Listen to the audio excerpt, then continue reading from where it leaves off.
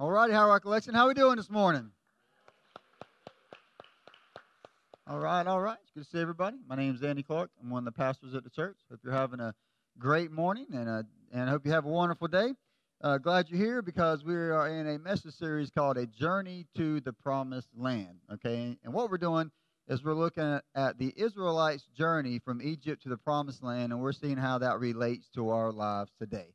So last week, I kicked it off, and we looked at their exodus, what was called the Exodus, where they left Egypt, and God took them into the wilderness, and eventually they came upon the Red Sea, and God parted the Red Sea so they could walk through the middle of it on their freedom walk. All right, and so we've seen how that relates to our lives, because we can become captives to things as well, all kinds of things in our lives, emotions, situations, whatever. But, God wants us to be free. So he's there with us. But we have to move with him. And eventually we're going to come across a big obstacle that stands in our way, stops us in our path. But God's going to create a path for us to walk through there, right? But we have to walk through the path too. All right? So that's where we left off last time. We left off where they had just went through the Red Sea. So I want to revisit some scripture today to tell the promise of God. And then we're going to pick up where we left off last week. So if we look at Exodus chapter 3. All right, we're going to be mainly in the book of Exodus today. Exodus is the second book in the whole Bible, and it's in the Old Testament. All right, and so we see Exodus chapter 3, verses 7 and 8, and we learned this last week. The Lord said, I have indeed seen the misery of my people in Egypt. I have heard them crying out because of their slave drivers, and I am concerned about their suffering. So I have come down to rescue them from the hand of the Egyptians, and to bring them out of that good land into a good and spacious land, a land flowing with milk and honey. I revisit that because we see that God promises, look, I have a better plan in store for you, right? I have a better plan. I'm going to rescue you, but not only that, I have a great land in store. It's a land flowing with milk and honey. All right, so he says, I'm going to bring you out here to a land flowing with milk and honey. So we're going to pick up today in Exodus 15. All right, so they're on the other side of the Red Sea. And we're going to start in verses 22 and read through 25. It says, Then Moses led Israel from the Red Sea, and they went into the desert of Shur. For 3 days they traveled in the desert without finding water. When they came to Marah, they could not drink because its water was bitter. That is why they called the place Marah, which means bitter. So the people grumbled against Moses, saying, What are we to drink? Then Moses cried out to the Lord, and the Lord showed him a piece of wood. He threw it into the water, and the water became fit to drink. Now, in the ESV version, it says the water became sweet. And when you look up the words, it means the water became sweet. So it's like, hold on a second. Wait a minute, right? We left Egypt, and we're supposed to be going into a land of milk and honey, but instead they leave and they go into another wilderness, and now the water's bitter there. So it's kind of like, hey, what's going on? That's why today's message is entitled, What? No honey. Right? They're supposed to be going to the land of milk and honey. It's like, what? No honey. I mean, come on, God. I had these dreams with this milk and honey, like these milk waterfalls. And I was going to take my little Oreo cookies, and I'm going to sit there and dip them in the waterfall and eat at the same time with the milk falling on me. I had these dreams about these honey lakes, and we were going to go swimming in the honey lakes and probably not move around too much and then come out and get attacked by bees. But I mean, hey, for the time, right, like this milk and honey, I'm really looking forward to this milk and honey, God. But then he gives them this insight on why they're there. So as we continue verse 25 and then 26, there the Lord issued a ruling and instruction for them and put them to the test. He said, if you listen carefully to the Lord your God and do what is right in his eyes, if you pay attention to his commands and keep all his decrees, I will not bring on you any of the diseases I brought on you on the Egyptians, for I am the Lord who heals you. So he gives us some insight. Okay, you're not there yet because I'm going to start teaching you some instructions, right? I have some commands. I have some decrees. I need you to be able to listen to me.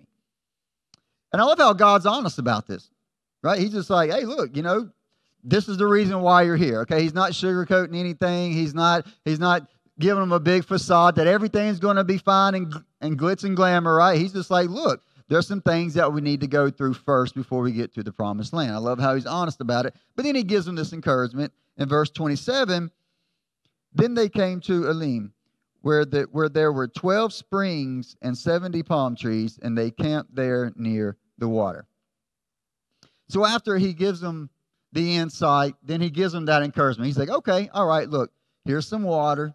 Here's some nice palm trees, almost like a postcard. That's what I'm getting out of this. You know, it's like you look at a postcard, it's like this beautiful scene with all these palm trees and water. I'm sure that's probably what it looked like. So I love it because God's showing them, for one thing, okay, we're going on a journey. But this journey is not going to be all bad, okay? It's not going to be all bad. It's not going to be all good. There's going to be ups and downs in this thing. And also he's showing them, I have what you need. I have what you need. You want some water? You're crying out because you want some water? Here you go. Here's all kinds of water for you. So God showed them from the get-go that it's not going to be all good and all bad, and also that he has exactly what they need. But this Israel doubting God and going back and forth, this wasn't a one-time thing. In fact, this just continues to go on. And so I want to look at the next few situations that they have with God, and then we'll start applying it to our life. So as we go up to Exodus 16, verses 2 through 4, in the desert, the whole community grumbled against Moses and Aaron. Aaron was Moses' brother. The Israelites said to them, if only we had died by the Lord's hand in Egypt. There we sat around pots of meat and ate all the food we wanted. But you have brought us out into the desert to starve this entire assembly to death. So God does this big thing for them, okay, and then they're walking along for however many days, and all of a sudden they need something again from God, so now they start grumbling and complaining again, and now they're saying, oh, now we had meat pots in Egypt, right? Well, I'm going back to Egypt now. At least we had some meat pots, right? At least we had something to eat and something to drink. So now they're looking back at Egypt, and now they're glorifying it. You know, man, they're taking like to another level. Okay, God, well, I'm leaving. I'm going back to the same situation I was just in. I mean, at least we have food. I mean, forget about the fact that it was a harsh, slavery. They were being punished. They had no freedom. They had to make bricks from straw. I mean, they forgot all about all this other nasty stuff, and they're looking at this one little thing and saying, okay, God, I don't have that, so I'm going back. This is God's solution. Verse 4, then the Lord said to Moses, I will rain down bread from heaven for you. The people are to go out each day and gather enough for that day. And this way I will test them and see whether they will follow my instructions. And so this bread was called manna, okay? And it means, what is it? They didn't really know what it was. It came down with the dew in the morning. It was white. It tasted like honey a little bit. And so it was this bread from heaven that God provided for them. So then they travel some more, okay? And they're pretty good for a little while. Then they travel some more, and then they're thirsty. So they say the same thing. Oh, God, where's Moses, Aaron, God? Come on, man. Where's the water at, right? They start complaining about that stuff. And so in 17, we skip up to 17 and look at verses 6 through 7. He says, I will stand there before you at the rock of Horeb. All right, this is God speaking to Moses. Strike the rock, and water will come out of it for the people to drink. So Moses did this in the sight of the elders of Israel. And he called the place Massah, which means temptation, and Meribah, which means contention. Because the Israelites quarreled and they tested the Lord, saying, is the Lord among us or not? So there we go. They're walking again, right? They're complaining. Now they're taking it to a whole nother level. God is not providing what they want, when they want it, and how they want it. So now it means God's not even here anymore. God, where are you at? Are you even here anymore? See, so it seems to be spiraling downward. And so this situation here, right, this is actually a common theme in the wilderness for the Israelites with God.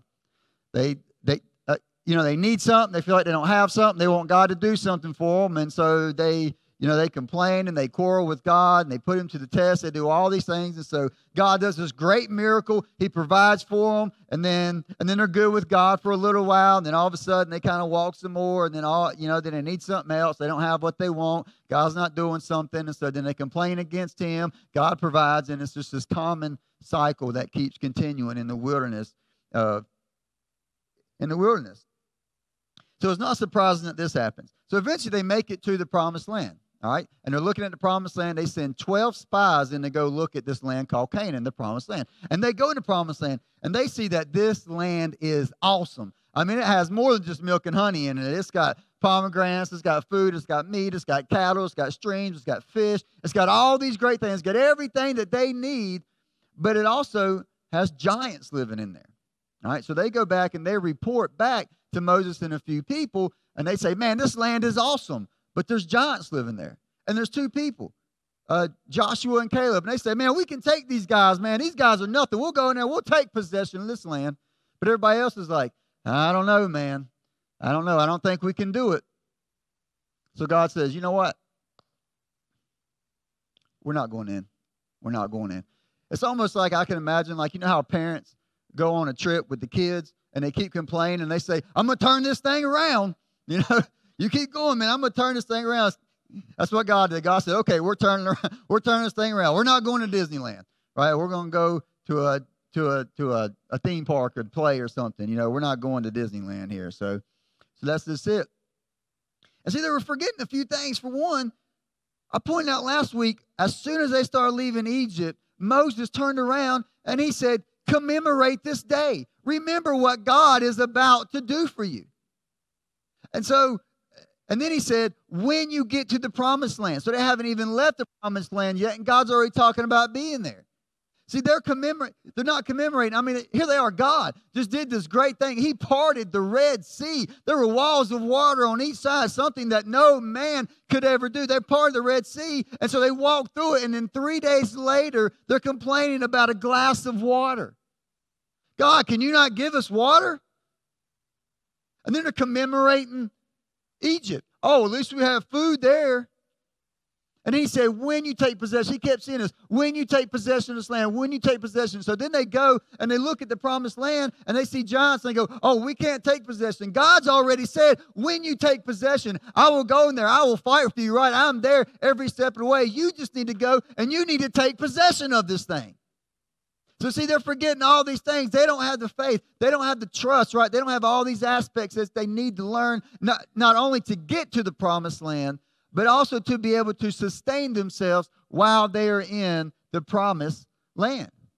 And so that's why God says, look, we need to go back. So this journey that should have taken right around 2 weeks takes 40 years. They wandered around in the desert for 40 years. You might ask, why, right? I mean, why would God do that to begin with? I mean, why didn't they go straight into the land of milk and honey, right? Like, why didn't they just go straight into that land?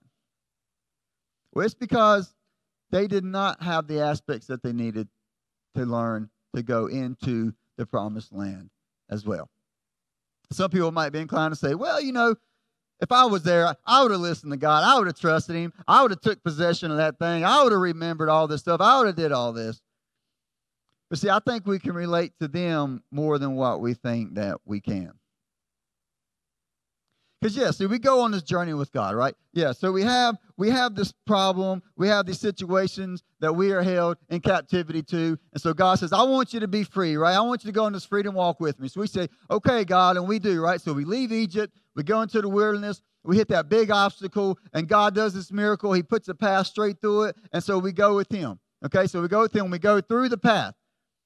And then we might be inclined to say, man, I'm glad that was over. I'll never have to go through anything like that again. It's smooth sailing from here, right? I believe in Jesus. I've been told that everything's going to be good and okay and everything's going to be fine. So here we go. I'm walking with God and everything's going to be perfect. Everything's going to go fine. And then we start getting a little bit of something happen, or maybe we don't have what we think we should. And then we start doubting God. We start questioning. We start even questioning ourselves. Wow, am I doing the right thing? I mean, am I in the right place? Did I do something wrong? I mean, God, you know, where are you at? I mean, I think I'm just going to go back. I mean, it may not have been all fun for me, but at least at times I knew I was provided for. At least at times my stomach was full a little bit, right? At least at times I thought everything was okay. So here I am in the wilderness with you, and I'm all confused and doubting. So I think I'm just going to go back. And so God does this great miracle. He does something in our lives to show he's there. And we go, okay, wait a minute. I'm on the right track. We're good, God. We're good, God. And then we walk a little bit longer, and then maybe we don't have what we need, or God doesn't do it what we want him to do, or something goes wrong. We go, okay, whoa, wait a minute, God, hang on a second. Are you even here? Like here I am. I'm trying to do this thing. Are you even here? And God does this great, awesome thing, provides for us, does whatever we need to do to show he's there, and then we're good again. Okay, God, woo, never mind. Got you, God. We're good. And we walk a little bit more, and we just continue on this same old cycle. So honestly, if you can relate with this today, if you feel like that, you're in the right place, honestly. You're on a journey with God. Most likely, you're just in the wilderness, and God is trying to teach us something. Right? Now it's time to learn. Now it's time to grow. We have to realize one thing, that this is not going to be an overnight transformation. Okay? Now, whenever we come to Christ, we are made new, right? We are new creations. We are made whole. We're good. But a lot of times, parts of our lives, parts of ourselves, right? Parts of our attitudes, they are far from where God needs them to be. And so we go on this journey. We go on this process of transformation with God. And it's not, a lot of times, it's not an overnight matter. So we talked about last week about things that hold us in, right? Things that we're trying to fight against, things we're trying to get out of. We're trying to get to that promised land. We talked about addictions. Talked about being in debt. Talked about bitterness or spiritual things, or like relationships, marriages, or being single, right? Grief. All of these things, like we want to go on this journey with God, but we want everything to be better now. You know, like with addiction. Okay, I haven't played out my addiction in 2 weeks. I mean, here we go. Why doesn't my family trust me? My family's supposed to trust me now. And I mean, everybody's supposed to like me. You're supposed to be congratulate me. And now I'm back, so I'm the head of the family. Here I am. And oh, wait a minute, God, I have no credit and I spent all my money. So I need 2 jobs, God. I need 2 jobs right now. I'm going to work all this, okay? So I need this to happen for me right now. Okay, I'm climbing out of debt, man. All right, so I made my minimum payments on my credit card, and I stopped eating out every night. So where's all the money at, God? Why isn't all the money raking in? Also, why isn't my credit score up 50 points already? I need to get a new loan. I need to get a new loan, God. Man, our marriage, I mean, I haven't yelled in like 2 weeks, or I haven't provoked them in 2 weeks, or I haven't done all these things that he wants me to do. Why isn't my marriage perfect? Our marriage is supposed to be perfect now, God. God, I'm single in Christ, and I'm trying to live the same way, and I got out of that bad relationship. Where's my spouse? Like, I'm supposed to walk out the door. My spouse is supposed to be right there, God. God, I've forgiven that person. I really have. I gave it to you, and I forgave them. Why do I still feel those emotions? I'm supposed to be free right now, God. See, so we go on this journey with God, and we make the first steps, which are huge, but we find that we're not straight into the land of milk and honey. We say the same thing. What? No honey? So yeah, like I said, it's awesome. We've taken some first few steps. But if we want to be to the promised land, then we have to go on a journey, right? Not only to get to the promised land, but we have to go on a journey to learn how to sustain the promised land as well. So some people might say, well, that's not fair, right? Nobody ever told me that. I thought everything was going to be better. There's a little problem with that statement. One is our idea of better and his idea of better are 2 different things, right? My idea of better is the fact that the consequences are gone and the pain's gone and I can walk around okay. But God's idea of better is that I've been transformed through this, and now I can help grow and shape other people. Another thing is nobody ever told it was going to get better, right? If you heard that on the internet by somebody, you need to find somebody else to listen to, okay? Because somebody says, oh, you believe in Jesus Christ and everything's going to be better. It's all going to be great. God doesn't say that. In fact, he says, the world hated you, or the world hated me, the world's going to hate you too, right? He says, when you are persecuted. 1 Peter says, do not be surprised at the fiery trials that you are facing, right? God says, look, being a Christian isn't always going to be easy, but it is always worth it. So yeah, there is a process. There's more to learn in these things. Like for addictions, yeah, sure. We have put down the addiction for 2 weeks. That is great. That is awesome, right? That is a huge step. That is a big, big deal. But if we want that promised land, if we want to get there, then it's time to learn. It's time to grow, right? What is causing that? What is causing that for me? It's time to learn how not to be so selfish, right? It's time to learn how to live without it. It's time to learn and grow in our addictions. That way, if we do get what we want, we don't ruin it.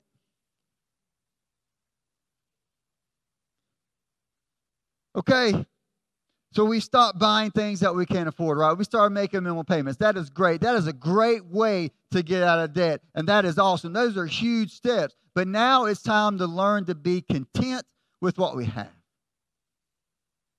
Now it's time to learn how to start giving more. Because before, money was all about me and what I can get with it. Now, you want to get loose from the bonds of money? Give it away.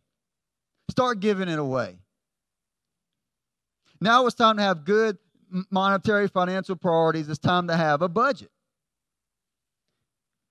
Okay, we've forgiven that person. That's awesome.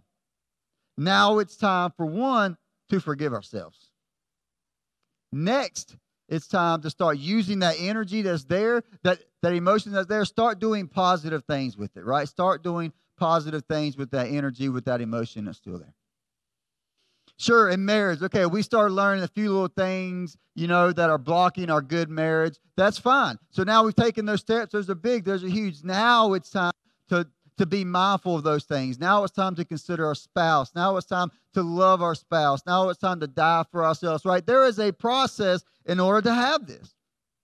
You're single in Christ. Awesome. Now it's time to learn aspects about yourself that might run off the spouse, right? Because we have things like God is trying to teach us things within ourselves that are going to inhibit the marriage.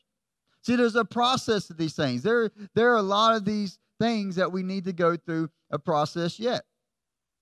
So these are teachings from the wilderness. These are reasons why we're in the wilderness, to be able to learn and grow with God. So when I look at the teachings of the wilderness through the Bible, there's so many of them. There really are. You can go online. You can look them up. There's a lot, but there's a few I want to point out today that I noticed are happening in the wilderness with God. Because whenever, like I said, whenever we get to the promised land, we want to make sure we've learned these things so that way we can stay there as well. So the first one is this: find Jesus in everything.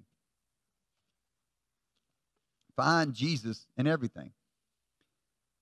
We have to learn to go to Jesus first to be our solution, right? Because it's His promised land. It's His way. To build a relationship with God is absolute number one. The main problem the Israelites had in Egypt, it wasn't the fact that they were in that situation. It was the fact that their relationship with God was broken. They didn't have a strong enough relationship with God to be able to get them out of Egypt, right? So God had to make the move first. So the first thing they need to do is realize that God is the solution. That's the same thing with us. If we're going to realize it, if we're going to make it to this promised land, and we're going to be able to sustain it, the first thing we need to do is be able to go to God first, right? Find His solution, because it's not the world's solution, it's God's solution first. And so God was there.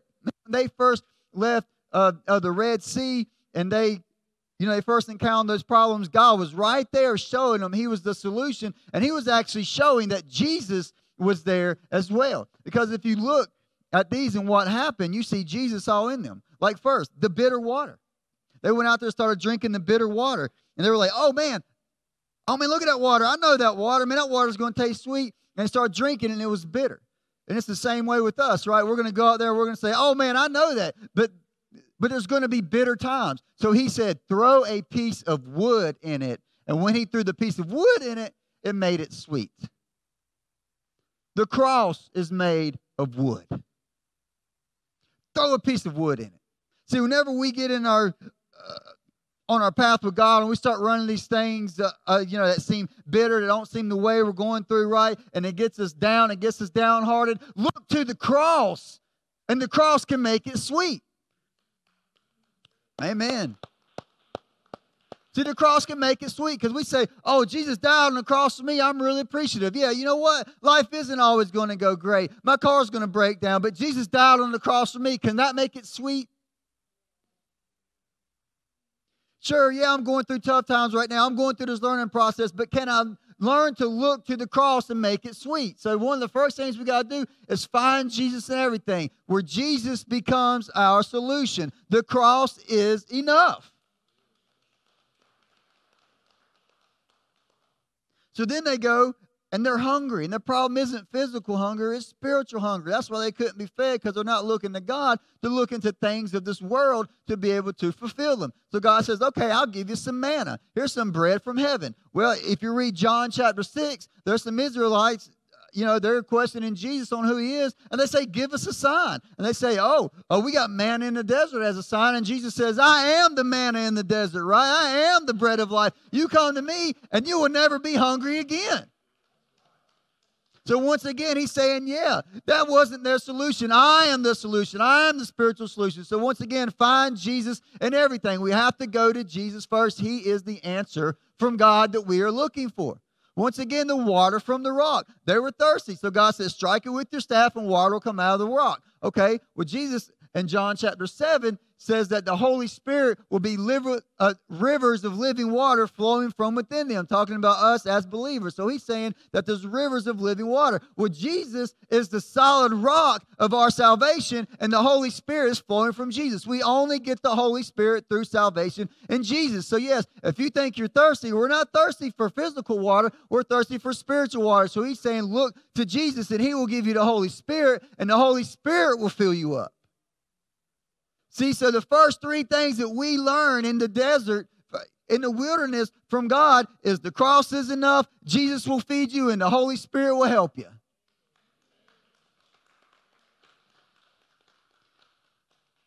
So if we're going to get to this promised land and sustain it, the first thing we need to do is be able to find Jesus in it all. And then from there, realize this. Situations do not control our relationship with God. That's what was happening with them. As long as everything was going good, as long as God provided for them, as long as they got what they needed, as long as their appetites were full, they were okay with God. Their relationship with God was on the top. But as soon as things started going south, they didn't understand something, they felt like they needed something, their relationship with God went away. So the relationship with God went like up and down all the time, depending on the outside circumstances. Okay? And true, we're not always going to have a on-top relationship with God, right? We're human. We're going to have times of doubt and faithlessness, right? We're going to have times where our relationship with God subsides. We're not going to read our Bible every day, right? We're not going to pray all the time. So that's going to happen, but it shouldn't happen that often, really. Especially when things start going south. If every time something starts going wrong, we're looking at God going, God, what's going on? I don't understand. And we stop seeking and we pitch a temper tantrum, really, then we need, see, that if we're going to make it to the promised land and be able to sustain ourselves in the promised land, we have to be able to build our relationship with God, no matter what's going on the outside. Whether we're on the valley or on the mountaintop, our relationship with God should stay the same. Should stay the same. Because think about it.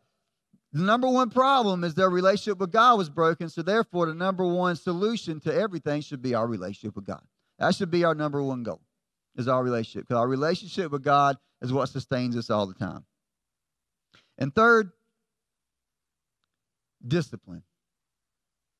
Discipline us. This is a huge, huge thing. Because this word discipline means a whole lot of things. For one thing, it doesn't mean punishment. Right? We hear discipline and we think punishment. Discipline in the Bible means to train. Okay? The same way, like think about discipline now as punishment. Think about it as like martial arts, right? You are disciplined by a certain martial art type. And so you're disciplined, you're trained by it. Okay, it's the same way. You go to school. You're trained to go to school. We're supposed to train our children, right? We're supposed to discipline our children. So we are to be trained by this. This is what we're supposed to do, because we have to be trained by God in order to sustain the promised land. And the number one thing to be trained by God is to listen to what he has to say. God needs to know that we can follow directions. He needs to know that we can follow instructions to sustain the promised land. And God, like, this whole thing about hearing his commands and his decrees and his rules and his statutes and being able to hear and listen. This is all through the first 5 books of the Bible, right? This is all through the wilderness. In fact, listen how many times, just in 2 chapters in Deuteronomy, chapters 10 and 11, or the beginning of the 12, listen how many times. 10:9. And to keep the commandments and statutes of the Lord, which I command in you for your good today. 11:1. You shall therefore love the Lord your God, keep his charge, his statutes, his rules, his commandments always. Verse 8. You shall therefore keep the whole commandment that I command you to do today. Verse 13. If you will indeed obey my commandments that I command you today. Verse 22. For if you are careful to do all this I command to you to do today. Verse 26. See, I'm setting before you today a blessing and a curse. A blessing if you obey the commandments of the Lord your God. 12:1. These are the statutes and rules that you are to be careful to do in the land the Lord your God promises you. God is a God of words, okay? He says things for a reason. I mean, think about it. God knows every language on the earth. He knows languages of civilizations that have passed that we have no idea they even existed. He knows angelic languages, words we'll never even fathom or can't even comprehend, right? So God knows languages, all these different languages. When God says the same thing over and over again in such a short time, he is trying to drive a point home. We have to learn the rules, the commandments, the statutes, the decrees of the Lord our God. If we're going to get to these promised lands, if we're going to stay in these promised lands, we have to do it God's way. And I think that's where a lot of people get off the path and return to Egypt, because we want to do things our way. We have to be humble and listen to God and do things his way. And this is big time. It's called developing Christian character. Our character is huge, especially in sustaining the promised land. I mean, think about it. Say we are an addict, and say you're single, right? And say we do get a family.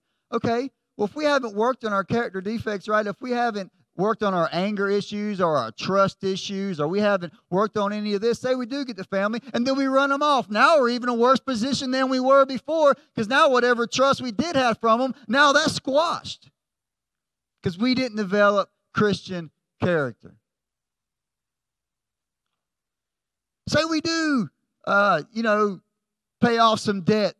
What if God did give us all that credit and all the credit cards and all the stuff, all the loans that we're wanting to get some more of? We haven't learned any disciplined financial habits. We haven't learned how to pay anything off. So now that money just put us in a worse spot than we were before.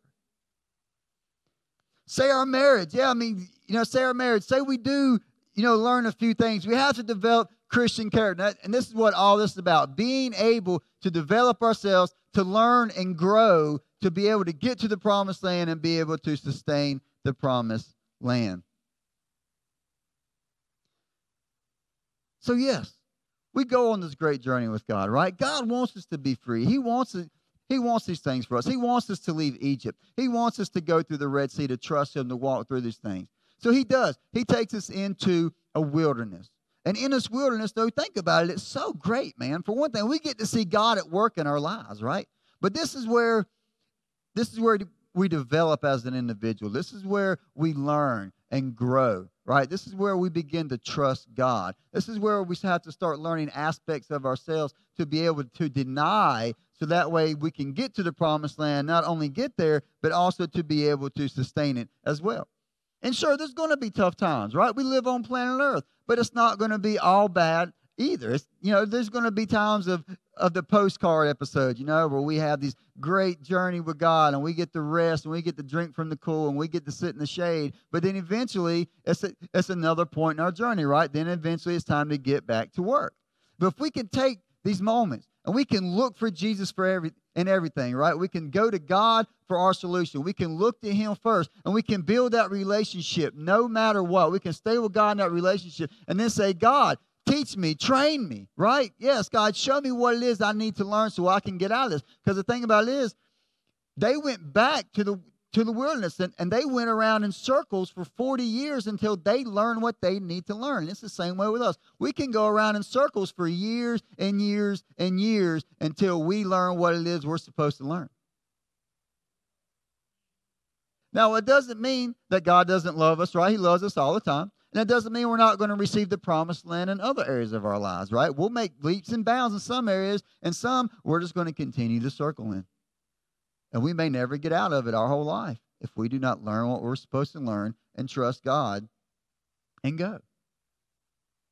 And go. But God is awesome. He's there with us every step of the way. Remember, God wants us to have this promised land more than we do, right? And he already said when you get there. It's already there. It's already there. But it can be tough. It can be tough. And so I want to leave us off with this encouragement today. Deuteronomy 11:10-12. The land that you are entering to take over is not like the land of Egypt, from which you have come, where you planted your seed and irrigated it by foot as in a vegetable garden. But the land that you are crossing the Jordan to take possession of is a land of mountains and valleys that drinks rain from heaven. It is a land the Lord your God cares for. The eyes of the Lord your God are continuously on it from the beginning to the end of the year.